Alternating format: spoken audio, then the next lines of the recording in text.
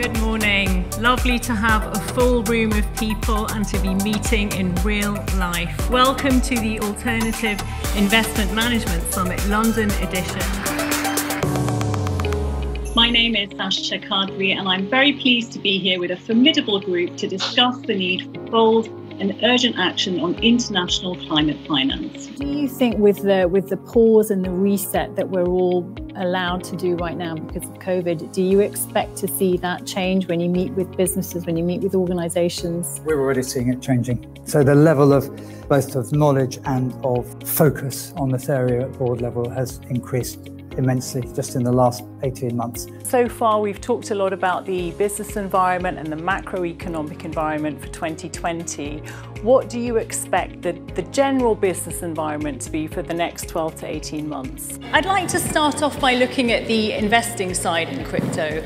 Twice as many men invest in crypto than women. At the age group 18 to 29, it's 19% of women and 43% of men. We still have the gender issues. Why has it fallen into that same pattern?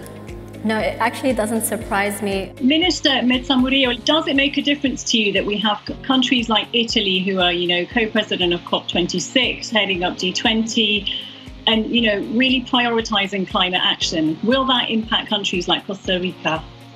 Thank you. Thank you for the invitation, Sasha. This panel discussion, it's about planning for the unexpected and demonstrating leadership in the face of macroeconomic events upon which you have very little control. And if there was one thing that you could both change within your industry, what would that be? I would love to see us be a little bit more representative of the world that we have. People in key creative positions would really be able to help kind of change the tide of how things are.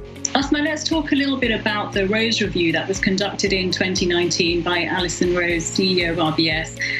The central finding in that report was that the single biggest issue holding female entrepreneurs back at every stage of their journey was a lack of funding. Has that been your experience? Absolutely. Female founders are jumping hoops no one else is jumping. And there we should leave it. Thank you very much to my panellists, to Sean, Margaret and Dave. Thank you very much. Yes.